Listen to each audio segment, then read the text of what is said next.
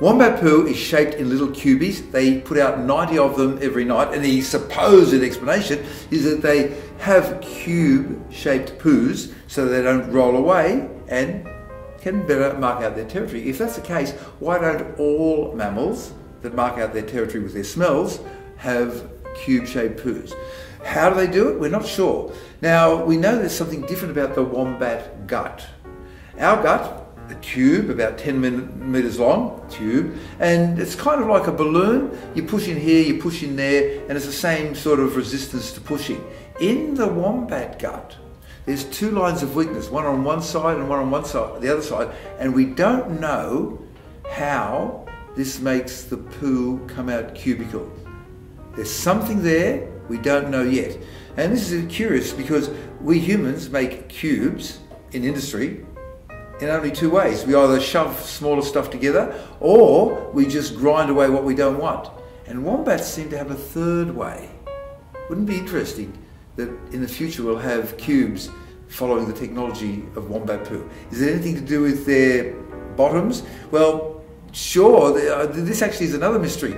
How come if they're pooping out cube-shaped poos, how come you don't hear a loud bang every time they have a poo?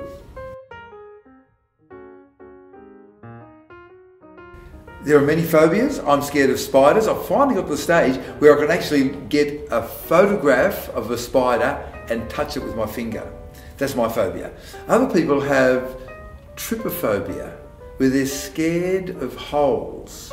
Why? We're not sure, but many diseases such as smallpox, which killed 10% of all humans who are alive between the years 1000 and 2000, diseases such as smallpox leave you with all these little holes, all these little pock marks on your body, and so being scared of holes means that you are protected. You see somebody with lots of holes, you run away and you don't get smallpox. But we're still stuck with the situation today that many people have trypophobia, T-R-Y-P-O, phobia, P-H-O-B-I-A, and that means that they can't eat lotus root in Chinese restaurants, which I love. I'm sorry. Are parallel universes possible? Maybe, and it's a slightly long answer, and here we go. If there's stuff smaller than electrons and quarks, which make up the middle of the atom, what is it?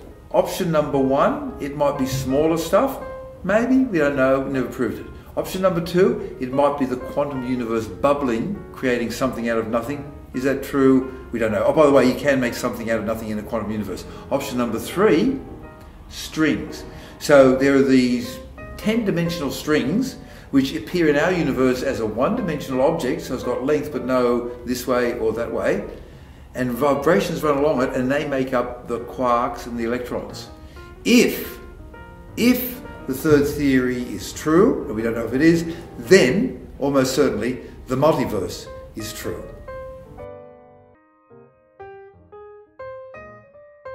Taste buds. How they work? They work the same way that all chemicals work in your body, via a lock and key system. So you put a key into a lock and it turns. You have, on your taste buds, you have receptors, which are the lock, and the chemicals, which are sweet and salt and sour and bitter, and also umami. They come along and they fit exactly into the key. The key fits exactly into the lock, and then something happens and you go, oh my gosh, I've just had something sweet or sour or bitter or umami. What happens to taste buds when you burn your tongue by having something that is too hot in terms of temperature? Well, unfortunately, the taste buds can die, but you've got others underneath ready to come up. They're based on stem cells, and they're little babies, and they come rising to the surface, and you grow new ones.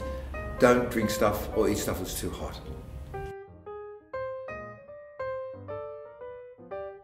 How do you measure the temperature of the sun? Well, the surface is fairly easy. You just look at the light and then you run it into a prism, like on the cover of the Dark Side of the Moon album, where the white light comes in and it gets broken up into a bunch of rainbow shapes, rainbow colours. And then you look at the colours and you'll notice there's some lines there. And those lines correspond to certain elements such as hydrogen and helium. And you look at them and say, yeah, they look like they're hydrogen and helium, but they're shifted. They're in a different colour band. And you say, well, let me just get some hydrogen and heat it up until it gets into a different colour band, until it gets to match up with what we've got in the sun. And you have to heat it up to 5,500 degrees before it shifts the same amount. That's how we measure the temperature on the outside of the sun. The inside we do with physics, because every second the sun burns 620 million tonnes of hydrogen and turns that into 616 million tonnes of helium and energy and the solar wind. So we measure the temperature on the inside of the sun by physics. We haven't actually sent a probe there, no way. Coral spawning. I've actually seen coral spawning and it's amazing. So coral is an animal that, sorry to be a little bit rude here, eats through its bum. It's only got one hole and the food comes in and it eats the food and then squirts it out again. So it eats with its bum. And it's also an animal that is glued or cemented into one spot, but it's an animal. Even if it doesn't move, it's an animal. And they make babies by just releasing these either eggs or sperm, or eggs and sperm together, or eggs and sperm fertilised, or not fertilised, and they release them out at certain times of the year, depending on the season, the tide, and the full moon. And the sea is sort of covered with this sort of caviar mush. It's really amazing. Unfortunately, in the year 2019, in certain parts of the Great Barrier Reef, the amount of coral spawning went down by not 5%, 95%. Don't worry, we can fix it. We can and we will fix it. Mass of an atom. Well, atoms make up everything, which is, I guess, why I can't trust them, because they make up everything. Oh God, that's a bad joke. Anyway, it turns out that an atom has got a central bit, which is the nucleus, then lots of empty space, and then the bit on the outside. So think about getting a pea and putting it in the middle of the Melbourne cricket ground. That's a solid bit in the middle, empty space. Most of the mass of the atom is in that solid bit, and it turns out that only 9% of that is actual mass of fundamental particles. The rest of it is kind of a mass that's caused by congealed energy and weird quantum stuff.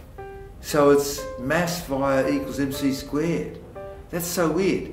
And yet, in your lifetime, it'll be used for a toy that you can tell your children to stop playing with.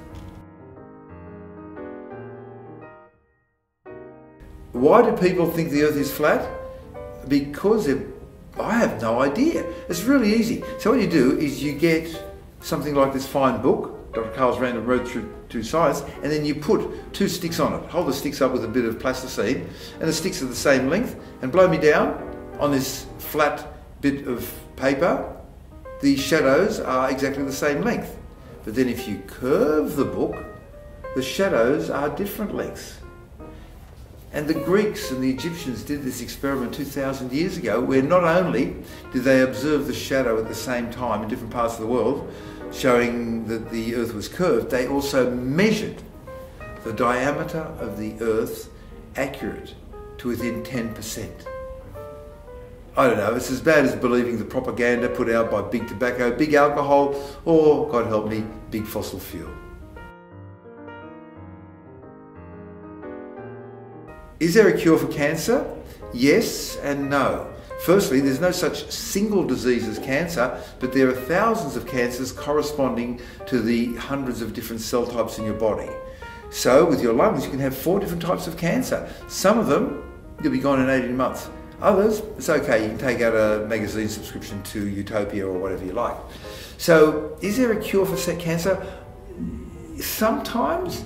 It's called the abscopal effect. Ab means away, scope to see, effect. And so here's the story. So a young man in his 20s is having a shower at the gym, and one of his friends says, hey, you got a funny black spot on your shoulder. And he goes to the doctor, and the doctor says, man, you got a melanoma. Roll forward 18 months, and he's just about to die. It's got a happy ending, don't worry. He's just about to die. He's got cancer everywhere through his body and in his bones. He's lost maybe 1/3 to 1/2 his body weight. He's so weak he can't walk. He has to travel in a wheelchair, and he's in terrible pain all the time because some of the cancer is in his bones, and especially in his lower back. So the doctor says, look, we'll try and relieve the pain by spraying your lower back with a huge amount of X-ray radiation. Not to take X-rays, but to kill the cancer there. Yes, it will cause cancer later, but that's not your worry right now. What you want is the pain to go away. So they spray, and by the way, the doctor says, come back and see me if you need any follow-up, thinking you're not going to survive 3 weeks. So they spray his back with huge amounts of radiation, and he comes back 3 weeks later and he says, you know, I'm not feeling any pain, and I kind of feel better. The doctor says, okay, well, we'll come back in another 6 months. And he comes back in 6 months, and he's walking. And they do a scan of his body, and the cancer is gone from everywhere in his body. And we don't know how. It's called the abscopal effect. It is very rare. It happens sometimes. We don't know why. It's in one of my previous books. I don't know which one. How fat is the biggest bird? Number one, don't know, but let's start speculating based on an article I read in this month's Scientific American. So the biggest bird that can fly was about 50 kilograms. And birds, by the way, are dinosaurs that managed to survive after the big rock hit and the volcanoes all went off in the Deccan Flats. Different story. But the biggest flying creature was a pterosaur, P-T-E-R-O, saur, not a dinosaur, a different sort of creature. Now birds, when they're walking on land, are walking as two-legged creatures. Pterosaurs on land walked as four-legged creatures, and so they had a big leather scaly wing, and they could weigh up to 350 kilograms, and they would launch themselves with their four legs, so the legs at the back, and also the legs at the front, which were arms, which also held their leather wings. Leather wings have got better flight dynamics than feathers, but they're a lot heavier. 350 kilograms is the answer at this stage. Do fish drink water as they swim through it? Okay, here's how you remember it. S for salt water, saltwater fish. S for swallow. So saltwater fish do one thing, and freshwater fish do the exact opposite. So seawater, saltwater fish, swallow lots of water. But mate, hardly any urine. Only about a few percent of their body weight. Freshwater fish are the opposite. Freshwater fish do not swallow hardly any water at all, but they generate 20% of their body weight as urine. What happens? In the salties, the water goes out through their skin and their gills. In the freshies, the water comes in through their skin and their gills. So how to remember it? Salties swallow, and then freshies are the opposite. The barcode was invented by Joseph Woodland and took about 30 years to come from thinking about the barcode to actually making it work. See, the trouble was with the grocery shops, they had a lot of items that changed in price and also were low value. So people spent so much time thinking, okay, Vegemite, matches, flour, and had to look up on a list. And once you got the barcode going, you just sort of go scan, bleep, bingo, the price comes up. And that took 30 years. It was invented by Joe Woodland.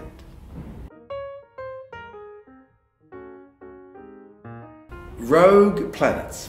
Well, in our solar system, you've got 4 rocky planets close in, and you've got 4 big gassy planets, and they're all married to the sun, held in their orbits around the sun by the gravity of the sun. Okay, number 1. Now we go for number 2. In our galaxy, there's around 300,000 million stars, and we think that there's about 300,000 million rogue planets. Not married to any star at all, but just careering through the darkness of the Milky Way, orbiting at 200 kilometers a second around that common center of gravity near the center of the Milky Way. Have we discovered some? A couple of thousand so far.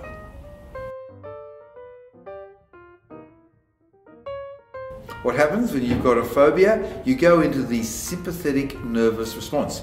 You have 2 of these systems designed to keep your body running. You've got dozens, but these two are related. So you've got the sympathetic nervous system response, and that's related to fear, which is related to phobias. F for fear, PH for phobia. Okay, so you come around a corner and there's a killer rabbit. And without even you thinking about it, this giant 3 metre tall killer rabbit, without even you thinking about it, your pupils close down, your heart rate increases, your adrenal gland starts making adrenaline, so that helps your heart go even faster again. The blood supply to your muscles is increased, so you can fight better. The blood supply to your skin is decreased, so if the killer rabbit bites you, you don't bleed too much. And this is what happens to people when they experience a phobia.